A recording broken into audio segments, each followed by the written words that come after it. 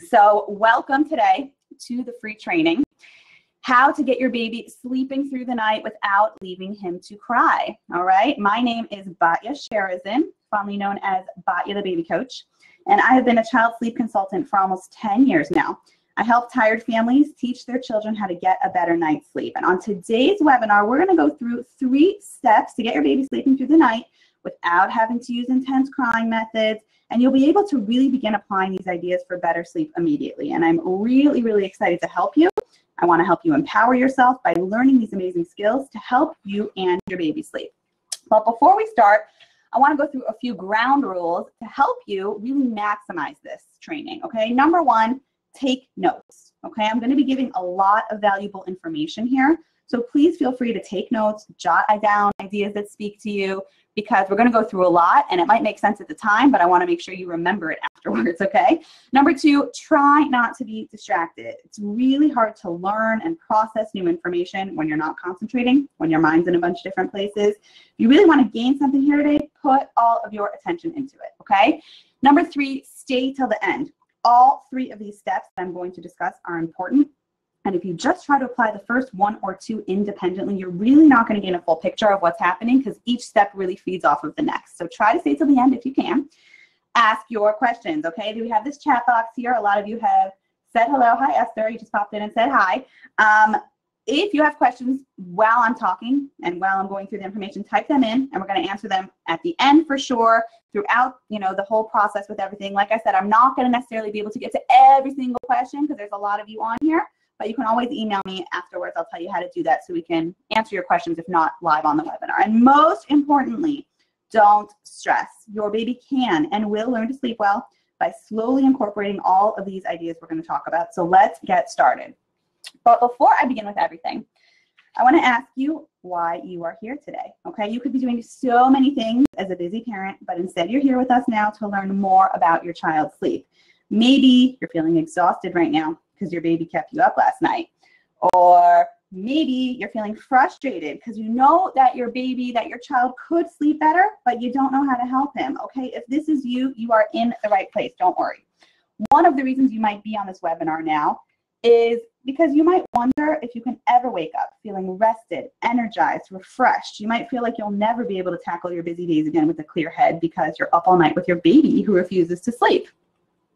Or maybe you don't have evenings to spend with your partner, with your spouse. You might be trying to calm your baby all night instead. And because of this, you and your partner don't feel that strong connection anymore. You used to stay up late drinking tea, talking, and bonding. Now you don't do that. You're busy with your baby, busy with your kids.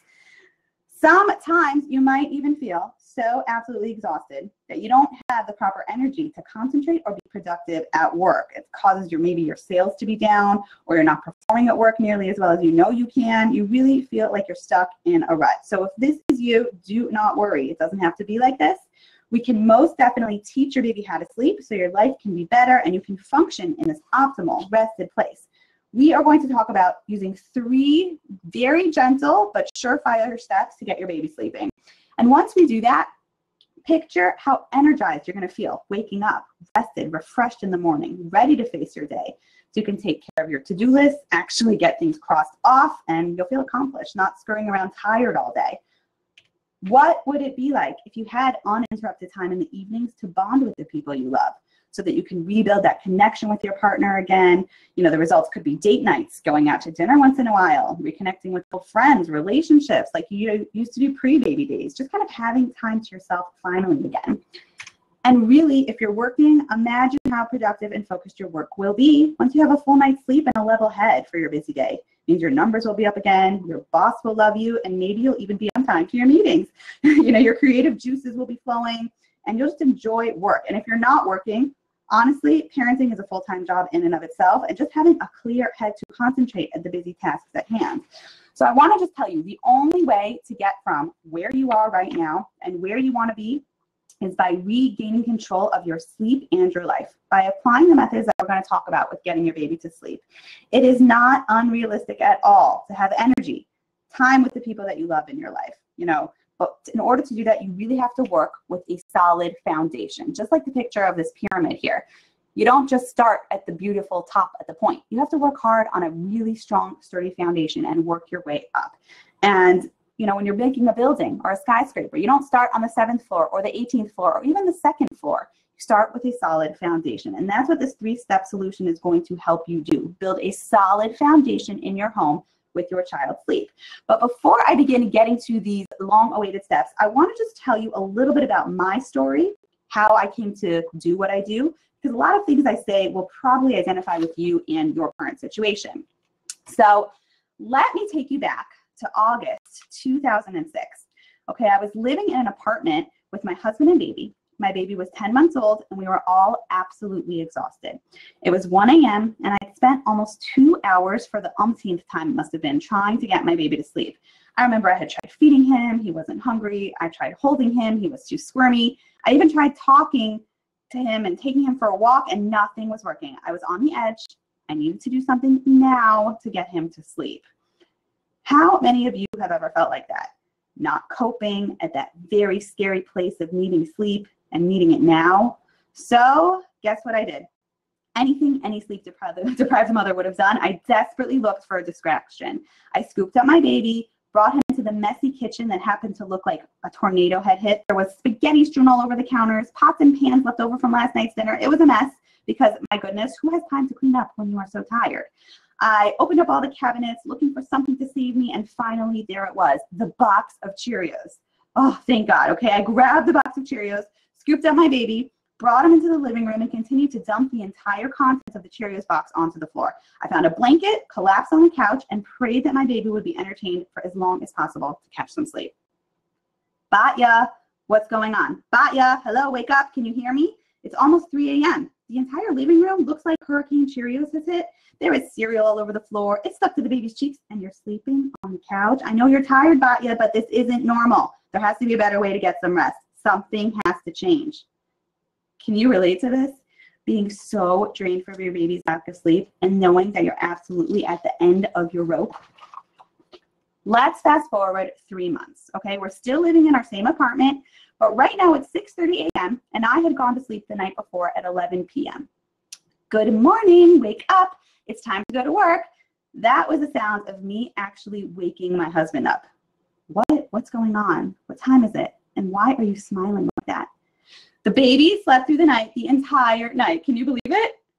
It was an absolute blissful moment. The first time my baby slept through the night. Can you imagine what that felt like? Finally having 7 hours of sleep behind me and waking up in the morning actually feeling rested. At that moment, I knew that I was absolutely onto something. Let's fast forward another 2 years. At that point, I had not only helped my baby, but I had actually worked with many other families as well. But have you ever felt absolutely stumped with a situation, a problem that almost seems unsolvable? I remember it so vividly. One morning at 9:30 a.m., I was sitting down to enjoy my morning coffee when I got the call that changed my life. You know that moment you realize there's way more potential than you ever even dreamed? Batya, you're a miracle worker. Ryan slept beautifully for the past 3 nights. Wow, I was speechless. Batya, when I called you 4 weeks ago, I never would have believed he could do it. It used to take 2 hours at bedtime for him to calm down. He was jumping off dressers, banging his head against the wall, running in and out of the room. He would just pass out on the floor eventually. Do some of you think that you have the worst sleeper that can possibly exist? This mother felt that way and didn't think anyone would be able to help her.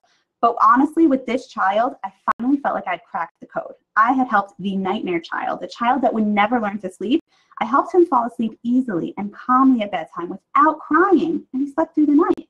It took a few weeks of hard work, but I knew at that moment if I could help him sleep, I could help anybody sleep.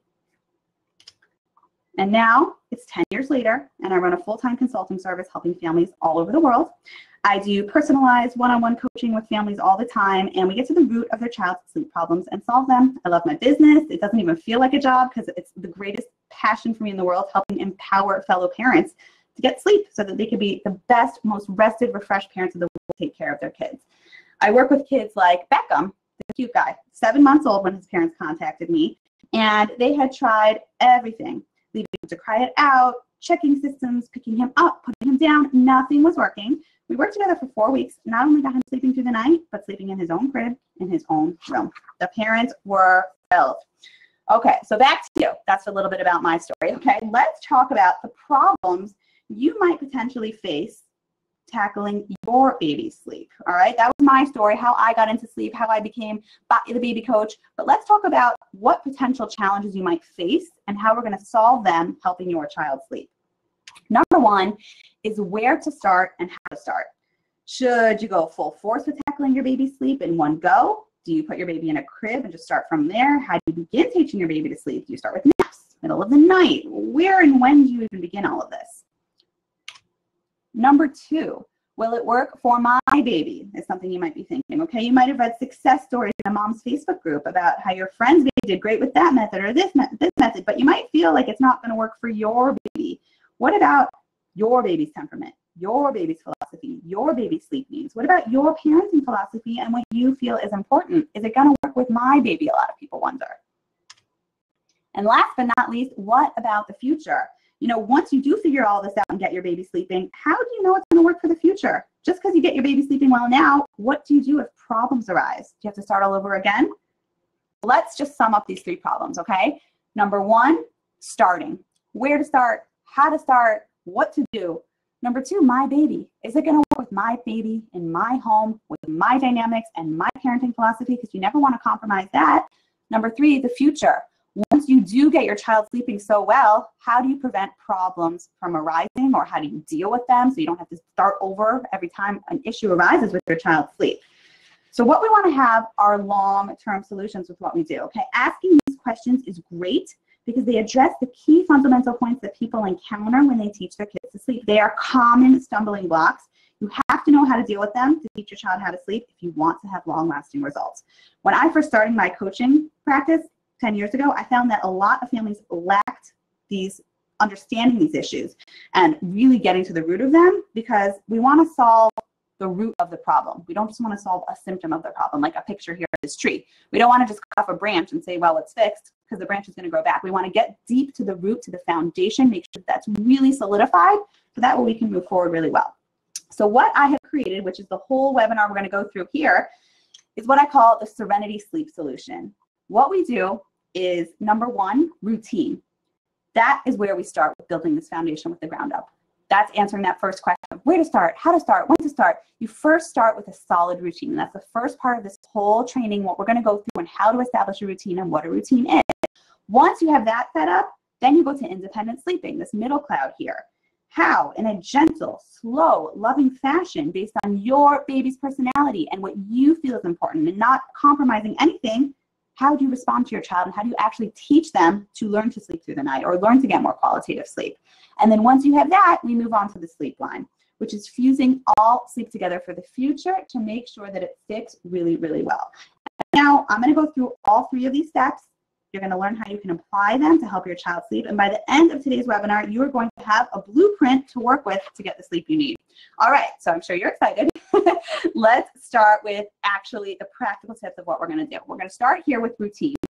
And the step we're going to talk about with routine is, like I said, foundations of sleep, getting this really solid baseline set up so you can confidently know what your child's sleep needs are to move forward, because it is the absolute first place to start. So let's talk about what the importance of a routine is. The biggest problem parents encounter when teaching their kids to sleep, like I told you, is when to start and how to start. Naps, bedtime, middle of the night, all in one go. You know, these questions are critical. But before you do that, you have to first figure out the optimal time to introduce anything before you can move forward. What do I mean by that? All sleep is a 24-hour cycle, okay? It's all encompassing. It's a rolling cycle, really. Day affects night, which affects the following day, and so on and so forth. And the general rule is that sleep induces sleep. And the better rested a child is, the more qualitative sleep they're going to get, the more they're going to sleep well, the less nap fighting they're going to have. They're going to wake up refreshed, go to sleep better. But the adverse is true as well. Overtiredness creates more overtiredness and turns into this like vicious snowball effect. 70% of most child sleep issues, I want you to know, is because of the root cause of lacking a proper routine, because you're forcing unnatural rhythms onto a child. You don't want to just suddenly close the door on a child ever, but you don't want to try to tackle a child's sleeping patterns and figure out how you're going to sleep train or what you're going to do, what method, if you don't first confidently know what their internal clock wants, what their body naturally wants to do. Each child is their own unique universe, and you want to make sure you have things set up properly to figure out when the ideal times are for your baby's body So that way you can get this qualitative rolling cycle. A routine is the key to doing that, okay? A routine is basically a preventative key to fighting overtiredness. You might think that you already have a great routine set in place, and that's great, but it's possible that when you've tried getting your child to sleep, you've been doing it at the wrong times, and maybe your child is simply overtired, okay? When he's overtired, he's gonna fight it more, and you don't want that to happen. Overtired can mean a few things. It can mean not getting enough sleep.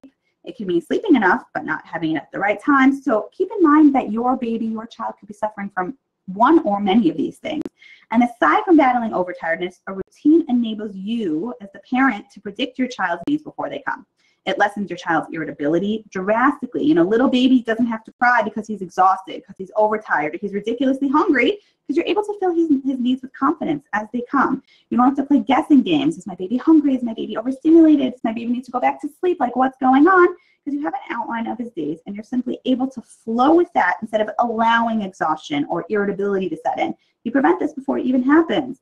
Now, if you are a non-structured, free spirit kind of person, and you get nervous when I say routine and you want to run away, don't think of a routine being enslaved to the clock minute per minute. You know, we're not child drill sergeants here. It's not having a rigid, confining play-by-play, but a routine is really the opposite. It's liberating, okay? It's just a sequence of events, a general flow to your day. My baby usually eats at this time, is normally happy within these hours, tends to get tired around that hour. You know, your baby's not a robot. We don't want him to be. But your daily routine should typically range to have a half hour of normalcy just so you can have that predictability. And all of us function like this. As adults, we are creatures of habit, okay? Most of us get hungry for lunch around the same time every day, get tired to go to bed. We might not go to bed, but our bodies want to, you know, wake up within a certain hour. Babies are miniature people, and we all thrive on some level of predictability. So that's just the framework of what a routine means and why it is so critical to implement before even working on teaching how your baby's going to sleep. Having a routine helps you confidently help your kids, okay? It's fundamental. It's a key baseline to ensuring your child sleeps well so you can work with his natural rhythms of what his body wants to do. Remember, a routine is not what you think he needs to do. It's really following his cues and seeing what his body wants. So that is what a routine is. Now let's talk about this foundation. Foundation of actually preempting sleep is equally as important as the actual routine you have set up. Okay, I'm going to say it again. A routine is basically only as good as how it's introduced. What do I mean by that?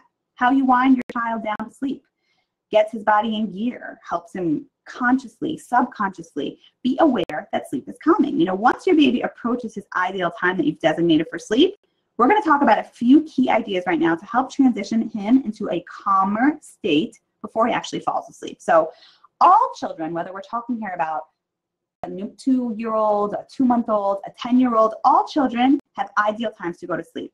We just discussed, you know, getting a solid routine in place, but it's when their body's in this optimal place to go to sleep. It doesn't mean your baby's going to magically drift off, but it means that he's in this opportune time to encourage sleep. At this time, what's happening is that hormones are being produced throughout your baby's body. And he's basically in this relaxed state, in his prime sleep state to go to sleep.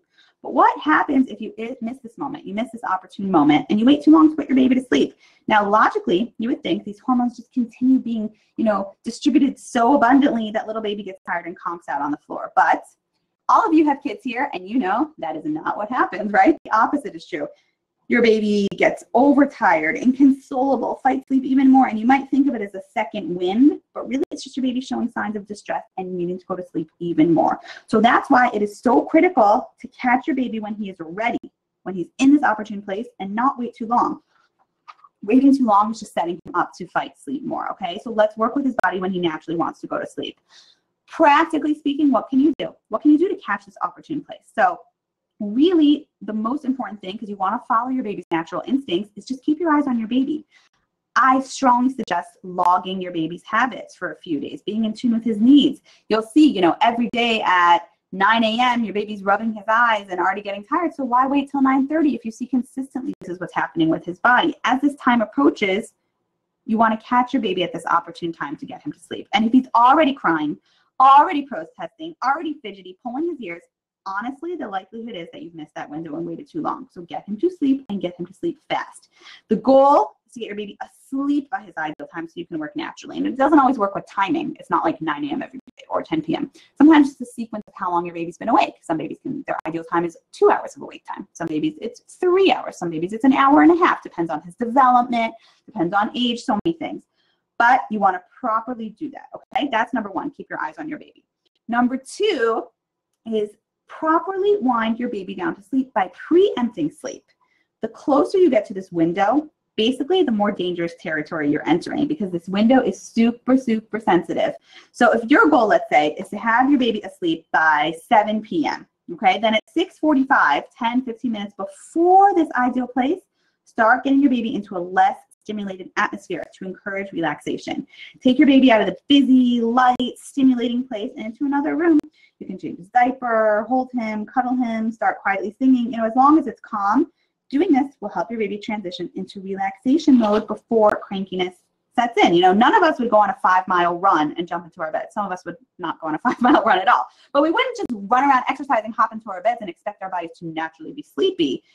Babies also need ample time to go from point A to point B and get in this relaxation mode before sleep.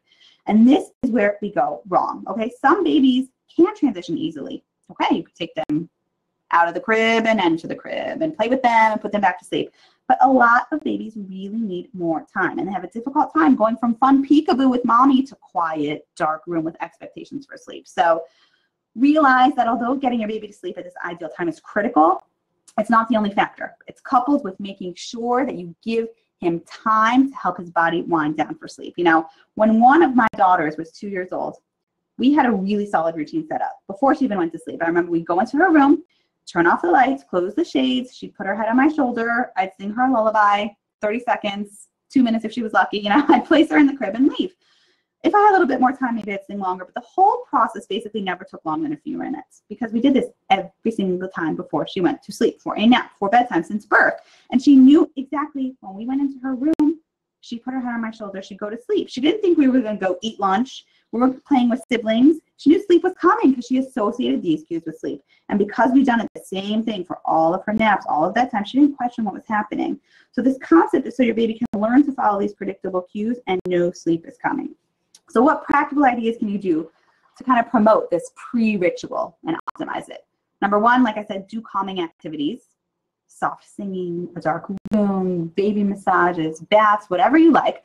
But if your baby's eyes don't suddenly droop when you're doing this wind down process, it's okay. He's still getting the message. Repeat it over and over and over and over and over, and your baby will internalize it, okay?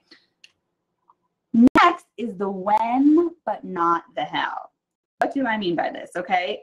With your baby's routine, it's never going to be precise or exact. It shouldn't be, right? These are not machines, okay?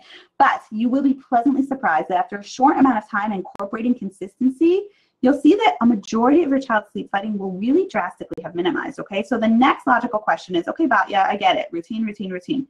But how do I establish a routine, okay? So that's what we're going to talk about now. There is a myriad of problems that you might be having right now. You might feel like your baby's sleep is totally erratic. There's no consistency. You might feel like every time you finally are successful at getting your baby to sleep, you put him down and the whole merry-go-round starts again. It might fight bedtime. You might wake frequently throughout the night, early rising. We're going to ask questions at the end and you'll tell me all your stories. But whatever it is, we're not going to focus yet at all about how a baby sleeps until we confidently know when his body needs to be sleeping. That's why we're calling it the when, not the how. And I say yet because we're going to get to how soon, okay? So whether or not you have an infant, a toddler, we're just going to discuss establishing this routine and the when of sleep. So what does this mean? The when is the routine. When you are incorporating the when you are incorporating your routine, do your best to help your baby sleep, no matter what it takes, okay? If your baby needs to be held to sleep, fine. If your baby needs to be rocked in the stroller, no problem. If you need to sit with your toddler and tell him stories for an hour at bedtime for him to go to sleep, I don't care.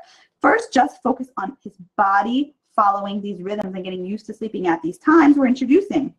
Once we're confident we know what his body needs, then we can move on to the next step. So your short-term goal should be that when you know this opportune time for sleep, this routine you have incorporated is happening, make sure you do everything possible to get your child to sleep and make sure sleep happens.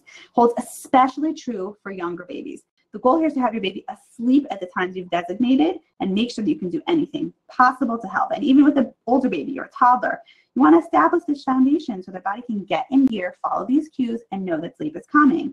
Okay? So in this next step, we're going to talk about the how and everything like that. But it's absolutely the foundation. I cannot talk about routine enough. I don't want to bore you, but I could talk about routine right now for another 3 hours. But this is the rundown. It is so critical, and it's honestly the missing step where parents go wrong.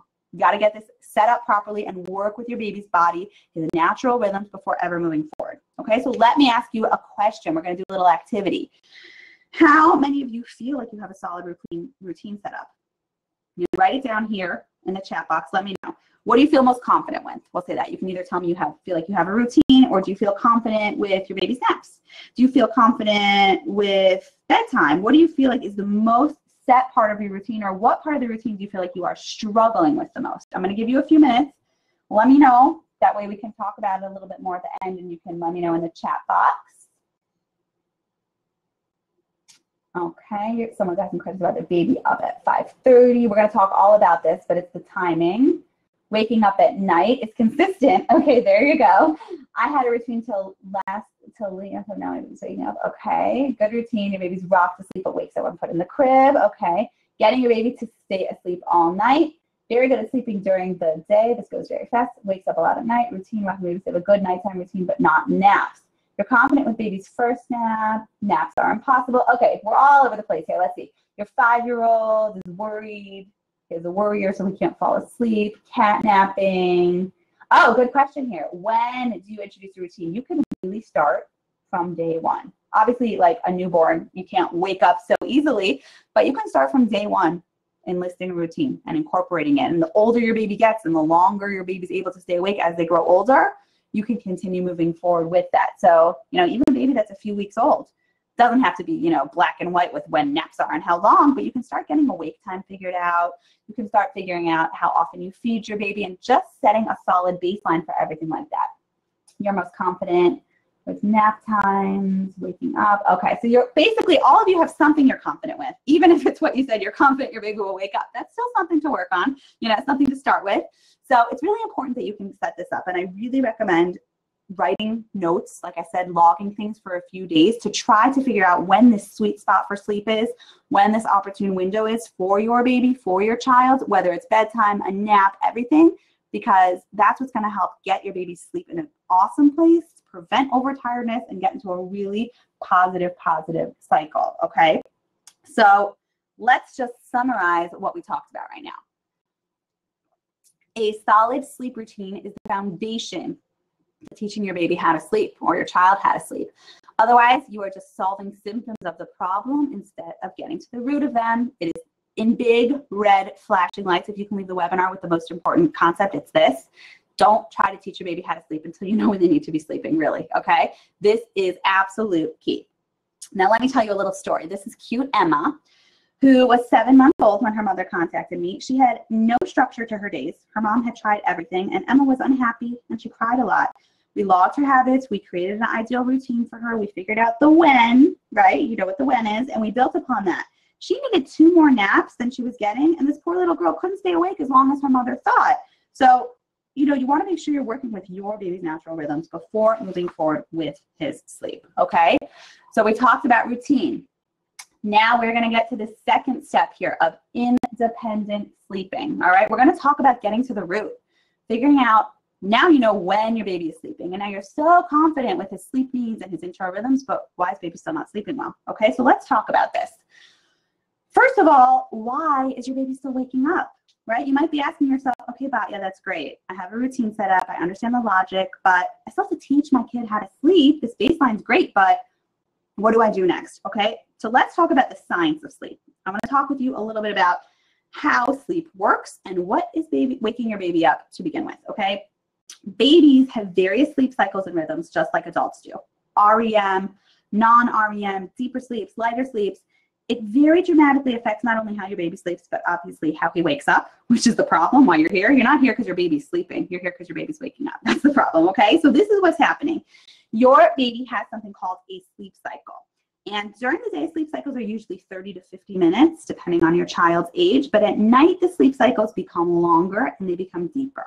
So let's say for the sleep cycle, baby falls to sleep in scenario 1, being rocked to sleep in mommy's arms, okay? Baby falls into a deep sleep, it's great.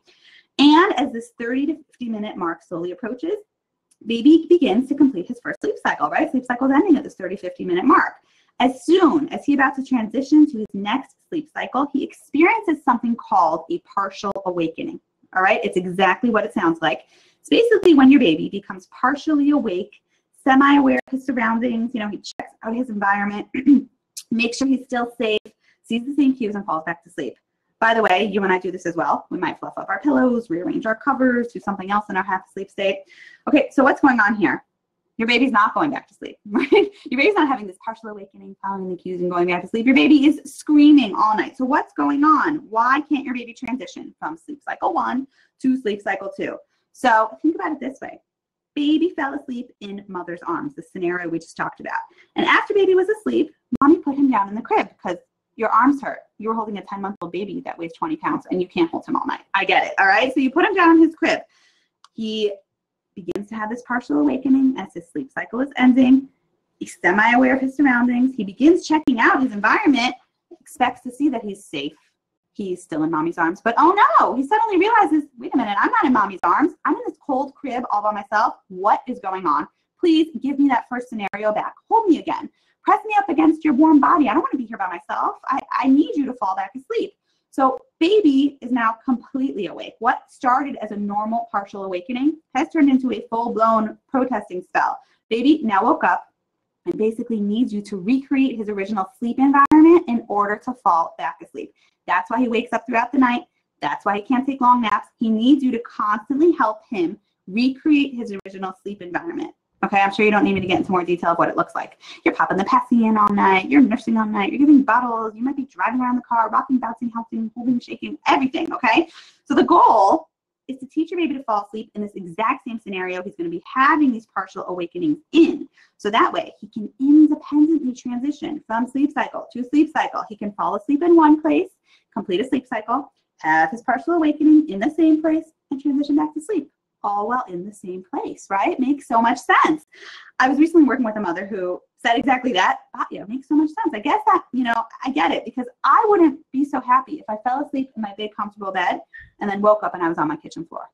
Okay, it's funny, but it's how your kids feel. They're falling asleep, being nursed, being held, being rocked, being cuddled. It's delicious. And then suddenly like, whoa, jolter, where am I? All right. So most children suffer from this inability to transition from sleep cycle to sleep cycle. It is common. And what they are dependent on in order to fall asleep is, dun, dun, dun, dun, a sleep dependency. Okay, I'm sure you've heard this word before, but what is it? A sleep dependency can portray itself in many, many ways, all right? Your baby may continuously need his pacifier. You might need to nurse every hour, only falls asleep being held, being rocked in the stroller. I'm sure you can make your own list, okay? But these dependencies steal your sleep because you are the one who's feeding your baby. You are the one who's popping the pacifier, and you're the one doing this whole song and dance. It's a real issue for everyone. So first of all, don't worry. Many parents fall into this trap because they can't do anything else to help their baby sleep, and you're tired. It's understandable. Out of pure desperation and exhaustion, you do whatever you can, but it becomes a problem and things can really skyrocket out of control. Your baby is crying, you want to rock it. He's still crying, so you nurse him. Then you bring him into your bed, and then you do whatever you can. And I know how tempting it can be. It's a quick fix, but that's where these sleep dependencies get really, really entrenched. When you have a baby waking up every hour to eat, or a toddler that needs you to constantly lay in bed with him, and you don't want to. Now, if you want to, that's fine. I always tell people, parents, when they contact me, that something is only an issue if you feel it is. So if you're happy nursing your baby all night and you want to co-sleep, great. But if you're not happy about your situation, it's a sleep dependency. Because something that is not okay is to let a situation make us resentful, make us unhappy towards our children, because then we have to change our emotions or fix the problem, okay? So your child is basically dependent on something or someone to always help him transition back to sleep over and over and over and over. You know, a mother called me recently who had a 15-month-old who was a big, big guy, okay? And he only fell asleep when mommy held him standing up in a non-stationary position. What do I mean? Holding up and standing him and rocking, holding up and standing him and doing lunges. Like she had like one of those big exercise balls, but she would like bounce up and down, up and down. She couldn't stay in one place. She'd eventually put him down, pray to the dear Lord he'd stay asleep. Half the time he would, half the time he wouldn't, start the whole merry-go-round again. It was exhausting. So we're gonna talk right now about how to tackle this sleep dependency, but I wanted you to just very vividly understand what it is and why it is happening. So the big question that all of you were probably excited to hear about now is how are you going to teach your baby to sleep without leaving them to cry, right? Everyone thinks that babies have to cry. They have to be, left alone for hours on end. So the big question is, to cry or not to cry, all right? So let's first talk about all the alternate sleep solutions that exist today, and I'm going to tell you why I don't like them, and then I'll tell you what I do recommend, okay?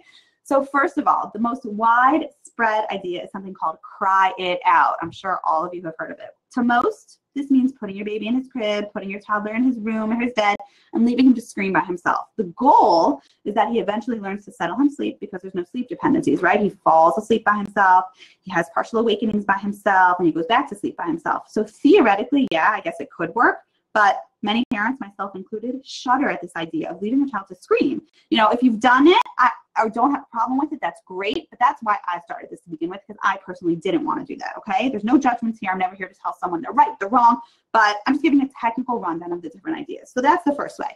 Some kids doing cry it out are fine with it. They respond beautifully and they learn to sleep through the night, but other kids have really drastically negative responses. Some kids might learn to sleep 3 nights, great, while another might really feel traumatized, might really feel alone, fight sleep more, never learn how to sleep well. And that's why I'm not such a huge fan of this method, because there's no blanket statement that says all personalities will mold to cry it out.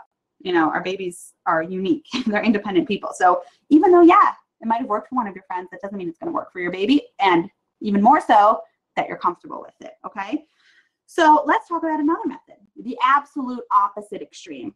Methods that claim there's zero crying whatsoever, okay? So night number 1, you hold your baby till he's asleep completely and put him down. Great. Night number 2, you hold your baby till he's drowsy and falling asleep. Put him down. Night number 3, you place him down in his crib awake, and if he cries, God forbid, for a second, you pick him back up again, and then you put him back down, and then you pick him back up again, you put him back down, and where does this get you? Totally, absolutely nowhere, okay? I have yet to find a completely, absolute, no cry whatsoever method that does work, because in this scenario, the baby still has a sleep dependency. He's still being held to sleep, and parents usually burn out doing picking up and putting down and picking up and putting down, and even more than that, your baby gets mixed messages. Wait a minute, sometimes I'm protesting and you ignore me. Sometimes I'm protesting and you respond to me like they don't know what's up or down, okay? So that's picking up, the putting down, the responding immediately type. I have, trust me, another method I'm going to tell you about, but this specific method I don't like.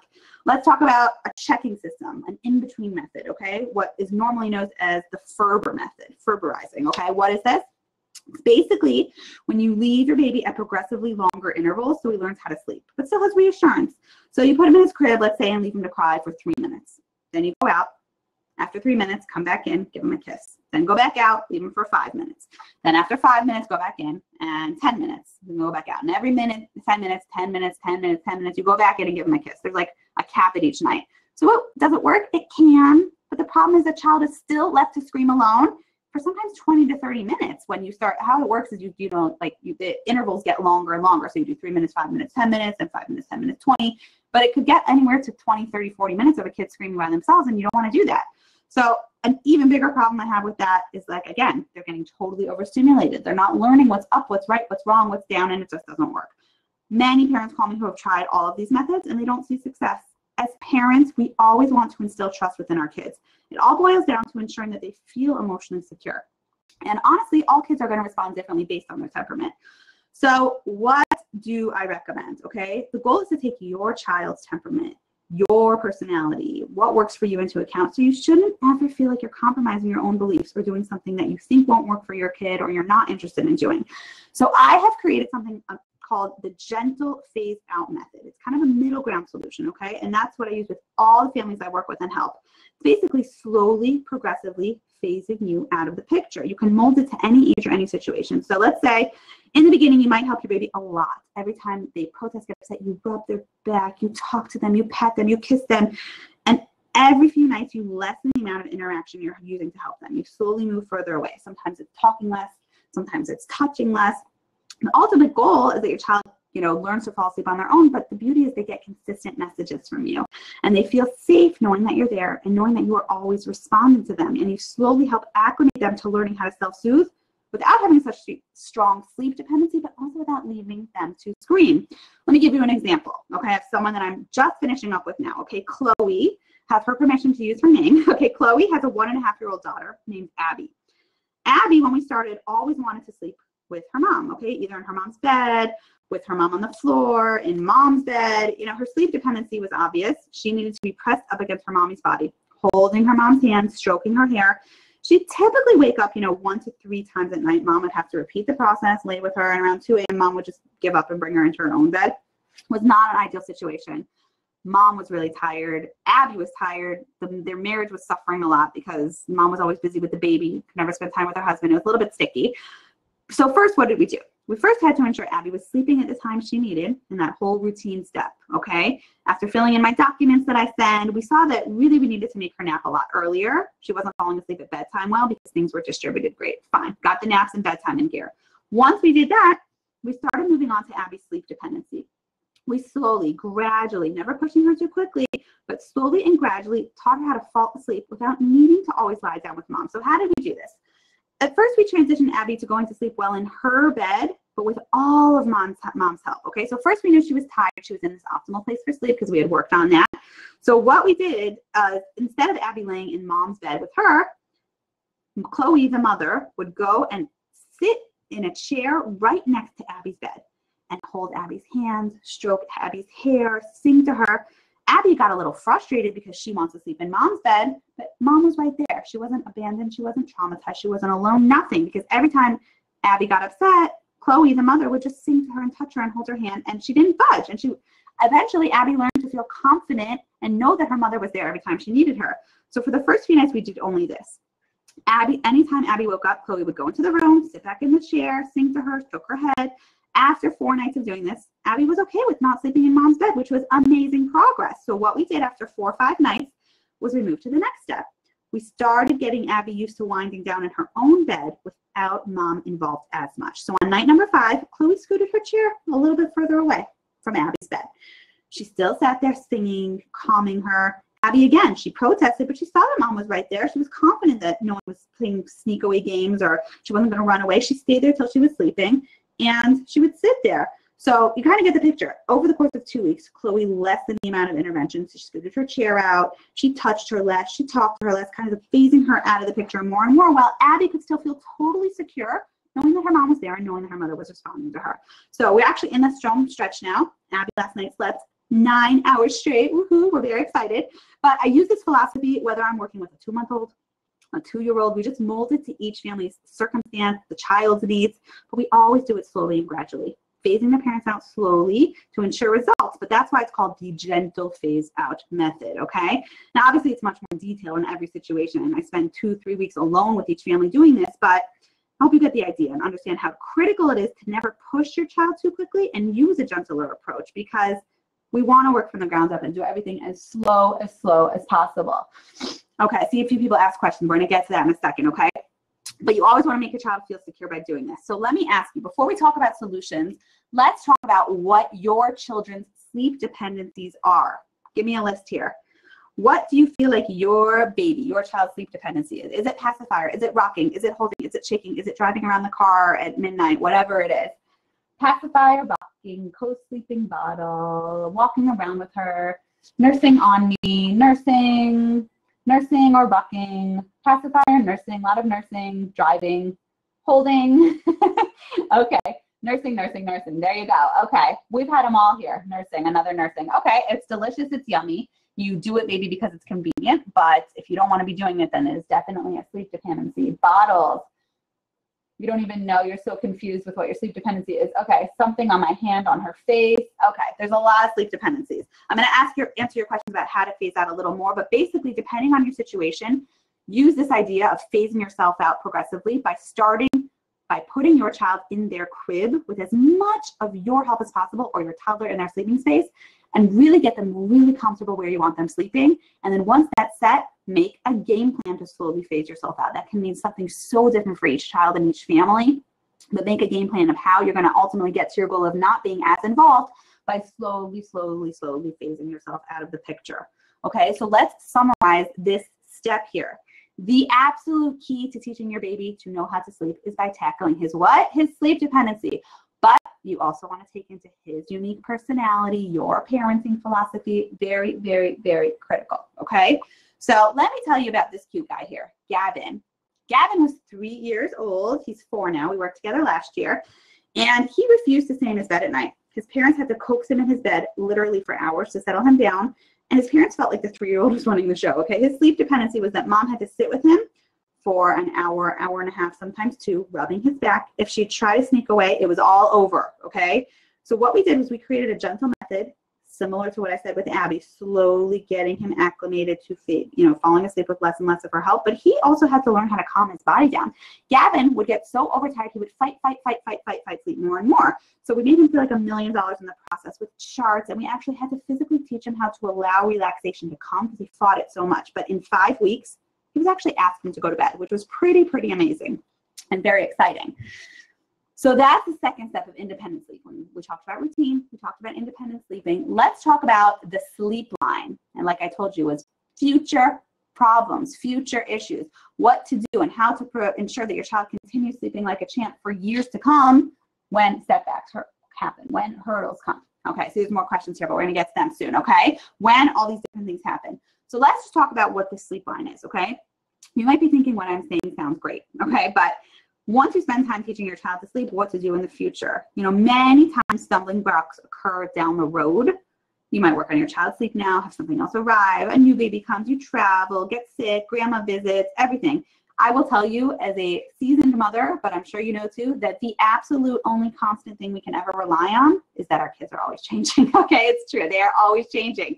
So the goal is to view sleep as a line, like this road here. You might veer a little to the right of it sometimes, a little bit to the left. It's never going to be perfect because life is never perfect. It's throwing us off. But, the goal is that you should get back to your sleep line of good sleep habits as much as possible. So that way you don't deviate too far from your line otherwise, because life's challenges are always going to be jumping back and forth with your sleep. But if you stay a little to the right, a little to the left, but don't get too off center, then you'll be fine. Let's talk about an example of this, like when your child gets sick. Okay, let's say baby sleeps great and he gets sick. And suddenly a baby that used to be sleeping through the night is now waking up every 2 hours for bottles, okay? What happened here? He went off his sleep line. What do? Obviously, when a baby gets sick, you give him as much TLC as he needs, all the emotional, physical support, hugging him, kissing him, holding him. But right when he's better, you want to get right back to your old habits of what you did, because I will tell you that new habits can take shape much quicker than old ones can be forgotten, okay? So it's really important. And that's what the sleep line is, not veering too far from it, while making sure you give your child their needs when the obstacles arise, or traveling, jet lag, you go to a new time zone, whatever it is. It's really difficult, but it's the same rule that applies when you're sick. You have to roll with the punches with life while you're away, deal with what you can, but when you get back home, get back onto that sleep horse, okay? When you're traveling, try your best to maintain normalcy, not revert back to the old habits when your baby was sleeping, but understand that right when you get back home, you want to go back to his regular habits of not having 100 bottles in the night, and the regular bedtime, and the lavender oil, and the baths, and all your routines before bed to get him back in, because the longer you wait to get back into your sleep line, the harder it is, okay? So just enjoy life, but understand that things happen and there are always challenges arising. So tell me 5 sleep obstacles that you can think of that would get you off of your sleep line, or tell me 1, because between all of you we'll have a lot. Let's see, teething, that's a good one. Your baby always has an ear infection and you have to train her when she doesn't feel well. Oh, that's horrible. No, a baby that's sick, obviously, you always want to make sure that you give your baby whatever she needs. But if they're having constant ear infections, that could definitely cause that. Obviously go to the doctor and make sure your baby's okay, there's not liquid in his ears. But when a baby's not feeling well, you can't teach them to have good sleep habits. But the goal is that when they're well, they have a solid foundation, so that when they're sick or not feeling well, they're just slightly thrown off and get back on. Let's see. Teething, going away for the weekend, needs a pacifier, wakes up in the middle of the night. Yeah, that's a common thing, but that's not the sleep line. Teething, growth spurts, developmental leaps, yes, and yes. Sleeping in a new place, siblings, oh yeah, that's a good one. I'm actually going to talk to you about that in a minute, but yeah, weddings, everything and anything that can throw off our normal life that we do it. 2-year-olds in the same room, siblings, a lot of people around when you normally have a quiet house, totally. These are perfect examples. So let's summarize the sleep line, okay? In order to prevent sleep regressions in the future, You need a solid sleep line in place. That way you never veer too far off track with your baby's sleep. Now, I just told you, I recently worked with these cute siblings, Anna and her baby brother, Donnie. Okay, so let's talk about what happened. Both slept great independently when they were each in their own rooms. Mom tried to get them in the same room and everything went totally haywire. Okay, they were waking each other up, they were playing. It was basically like a disaster pajama party you don't want to go to. So first we had to get them both back into their own individual sleep lines, take some steps back. Mom had to reteach them on their own while keeping them together, laying down the rules with their sleep, and then help acclimate them to each other's noises so they can become less sensitive to this new shared environment. It took some time, but when a baby is used to sleeping in his own room in silence and suddenly baby brother is coughing and rolling around, it takes some time to adjust, but it's a learning process. Nothing's ever immediate or too fast, okay? So those are the main 3 steps we talked about here. We talked about routine, the foundations of sleep, where to start and how to start by ensuring you're working with your child's natural rhythms and you have a solid sleep line, baseline, set up so you know when your baby needs to be sleeping. Then once you have that, you can move on to independent sleeping, getting to the root. We talked about sleep dependencies, why your child's waking up with sleep associations and sleep cycles, and how you can gradually phase yourself out of the picture without using intense crying methods or things that aren't going to work. Then we talked about the sleep line just now, life's beautiful changes that throw us off, okay, and how to navigate them to make sure we're not suddenly constantly always teaching our child to sleep every 2 weeks when we go away for the night, or when we go to a wedding, or when we travel, or when someone gets sick, or all the hundreds of things that can happen, okay? We want to make sure that we can always do whatever we can to stay on target with everything. So I'm really happy you came here and you learned a lot of valuable information with all of this.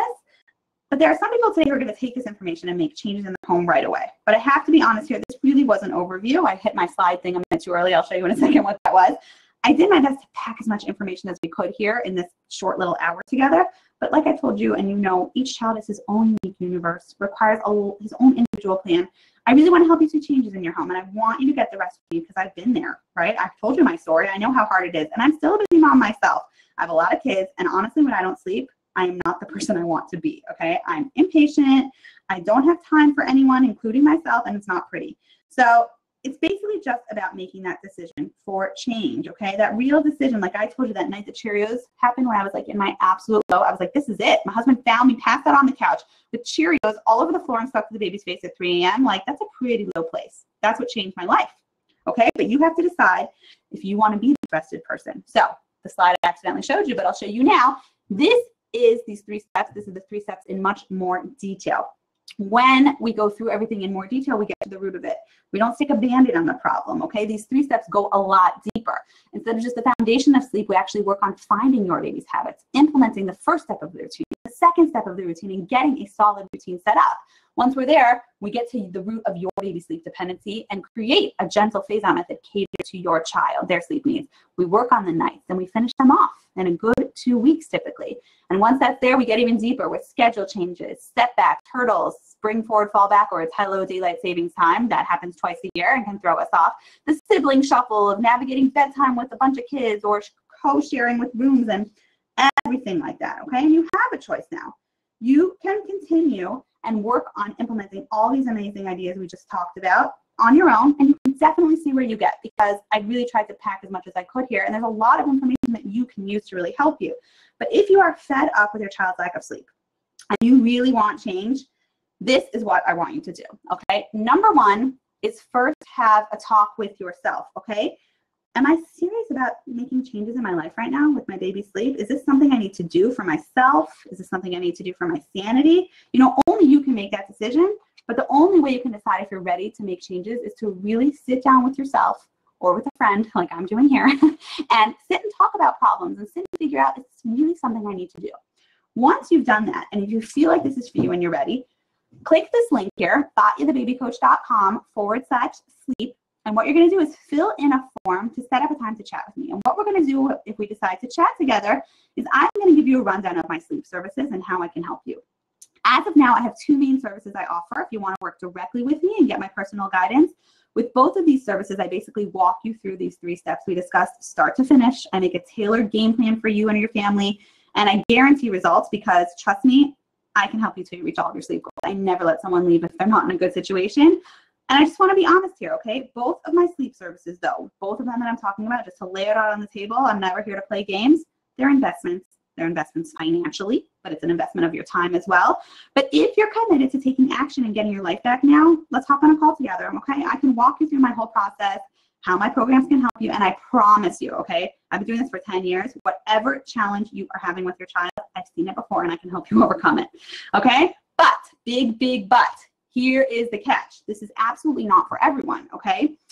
So let's talk about what kind of parents this is for. Parents who know it's possible, okay? You know your child can sleep, but you just don't know how to do it. You know, a lot of people feel like there's absolutely no possibility. There's no way this is going to happen. Could be you're right. Probably not, because most children's sleep issues can be helped, assuming, you know, they're gaining weight healthily and they're in a good place, but knowing that it's possible. Number 2 is ready for change and ready for sleep. You know, you want to be rested. You want to be happy. You want to be a thriving parent, and you're at that place where you're just ready to do it.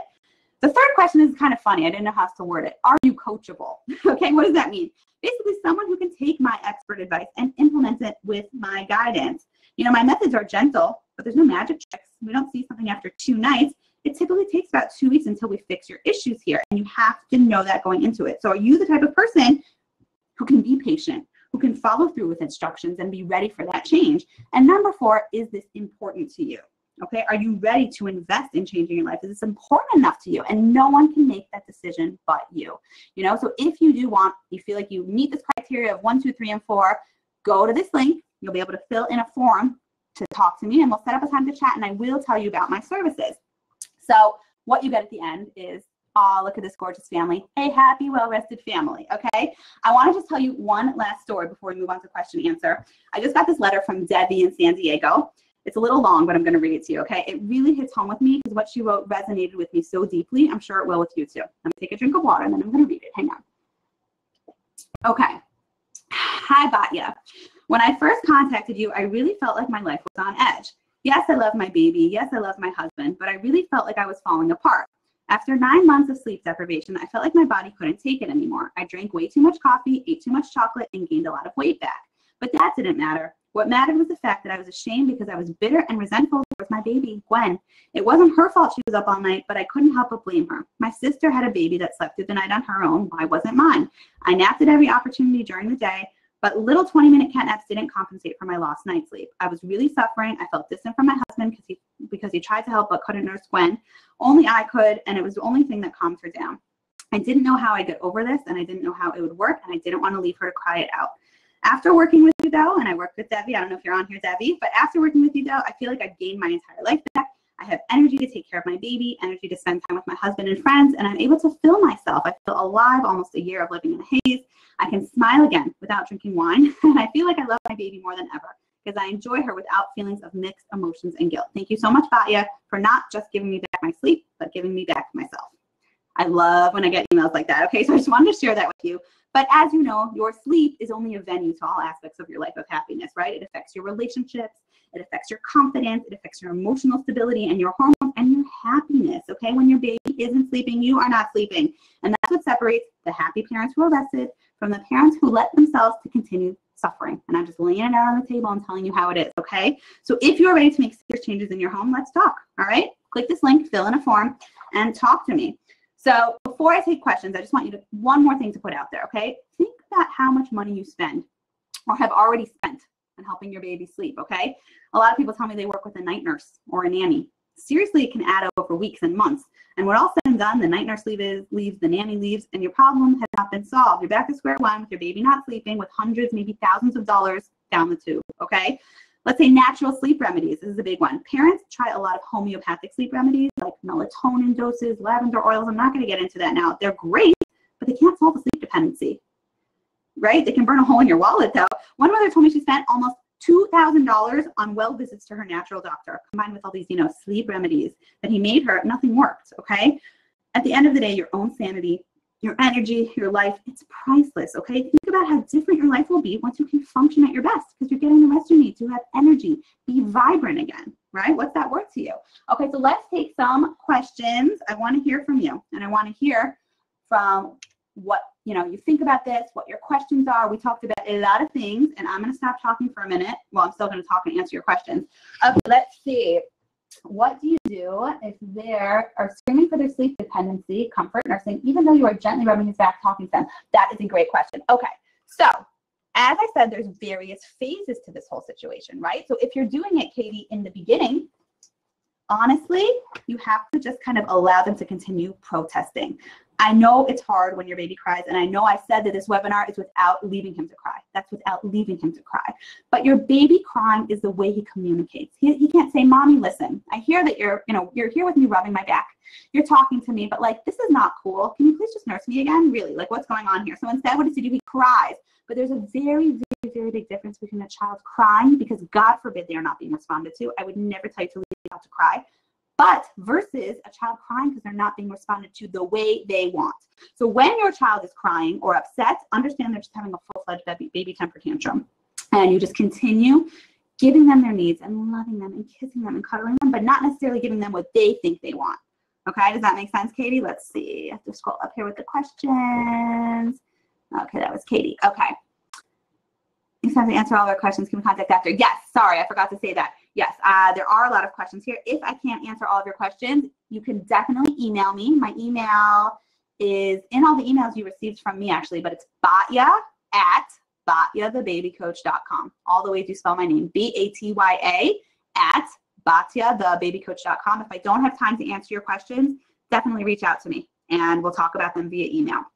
Okay, a lot of people are complaining about constantly needing a pacifier and nursing during the night. Yes, that's true. So it's the same thing that you're asking here. That's really, honestly, the most common sleep dependencies are pacifiers, bottles, and nursing. Those are the top three because they're the easiest and they're the quickest fixes. And honestly, it all stems from when they're newborns. You pop in the passy, it's easy, right? It's called a plug, right? Whatever it is. You nurse them because maybe it quiets them, maybe you're concerned about weight gain, or maybe you just want to bond with your delicious baby. There's nothing wrong with that, but if you're not okay with something, then that's when it becomes an issue. Better to start with naps or nighttime training? Oh, awesome question. Start with nighttime. Always, always, always start with nighttime because you have to keep those daytime sleeps intact to make sure that your child doesn't get overtired. So I'd always start with bedtime in the nights. And once you have that solidified, then move on to the daytime naps because it'll be a lot easier to work with it during the day when it's less foreign of a concept. Your baby isn't used to sleeping in a crib in a different room. What should you do? Okay, so you have to start making a game plan of what you feel comfortable with and what you want to start adjusting. What are your goals? Sit down with yourself and say, all right, I want my baby to be rested during the day and figure out the routine. And ideally, my ideal situation is that my baby sleeps in another room, but right now it works better for me when my baby's in my bed. Or, what's your plan and how are you going to phase yourself out? That's what you have to do. Used to wake up at night by daytime. Just nurse to sleep. Hang on, the questions are fast. Okay. Yes, there will be a recording. I've been working with my foster baby. Hi, Carol. Going up 3 hours between bottoms and still can't. Okay, so you want to do it slowly. It's all about incrementally, slowly doing everything. Because if you try to push a baby's body too fast, it could just potentially go opposite. And it's difficult to teach a baby to sleep through the night when a baby is not totally acclimated to doing it. And that's why we do this. Now, Carol just asked a really good question. What to do basically with when you're trying to stretch out night feedings. All right, I want to say something and listen to this. It's really important. Habit and hunger are directly correlated. What do I mean? If a baby wakes up every 3 hours to nurse or to have a bottle, but even they don't need to nurse or have a bottle, but their body has trained itself to eat that frequently, it's still considered hunger to me. If you and I would set an alarm at 3 a.m. every night, and I use this example all the time, we would wake up every night for a week at 3 a.m. and make ourselves a grilled cheese sandwich. Eventually, we would start waking up hungry every night at 3 a.m. So your baby's body has trained itself to wake up all this time and be hungry. So you want to do everything gradually. If your baby wakes up every 2 hours at night and is a year-old baby and is gaining weight, doesn't need to wake up every 2 hours like a newborn, then for a few nights, as you're using this gentle phase-out method, start spacing out the night feedings. Go from 2 hours to 2.5 hours to 3 hours to 3.5 hours. You never want to do something too quickly because hunger is painful for a baby, and you don't ever want to put them in that position to be uncomfortable. Okay? Now, I'm just going to say some frequent questions people ask about my program and things like that, and then I'm going to have to sign off because my throat's starting to hurt, okay? In terms of working with me, if you're interested in filling out a form, I work with all kinds of ages, but for my 2 programs to fill in the form, I work with babies 5 months and older. If you have a baby younger than 5 months, I have a bunch of different programs and courses and stuff I'm working on now, so reach out to me. But for this form alone, to be back in touch with me, I work one-on-one with babies 5 months and older, sometimes 4, depending on their development. I can help you with twins. I can help you with multiples. I've worked even before with quadruplets. Yes, crazy to imagine, but true. And it takes about 2 weeks or so, okay? And you want to be successful. You want to be motivated. And you have to be the type of person to stick with things, to see it through and make sure that you can get there. Now, let's see if there's any more questions here. Right. You don't want to just leave him crying because you want to teach him right. That's exactly the point here. You want to make sure you develop a very gentle method here that you can slowly phase yourself out of the picture so your child can learn to sleep through the night and do it in a very, very easy and calm fashion. Okay, so I'm going to sign off now, but if you didn't have a chance to ask me a question, because there were a lot of them, I tried to just like pick general concept with all of them or go through, please reach out to me, email me, batya@batyathebabycoach.com, and we can be in touch. It's been amazing chatting with you. You all asked amazing questions. I love helping you, and I look forward to hopefully talking to some of you who are ready to make some changes and get the sleep you need, all right? Have a good night, and don't hesitate to reach out if you have questions.